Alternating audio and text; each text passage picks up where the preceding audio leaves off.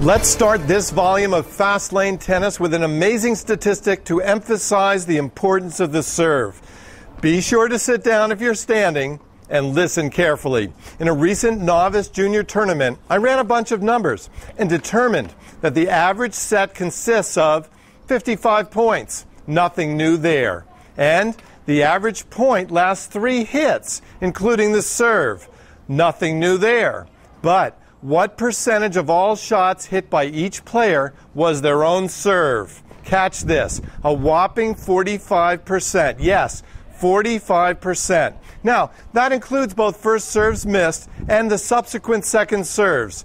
No question about it, the serve is the most prominent shot in tennis. And what percentage were return of serves? 34%. Yes, the return of serve is the second most common hit shot in the game. More on that shot in Volume 7 of this series. Now that we're clear on the importance of the serve, the question is, when should a new player learn how to hit it? The first time to play? The second? After a month? How about right off the bat? It can be a simplified approach, but get at it right away.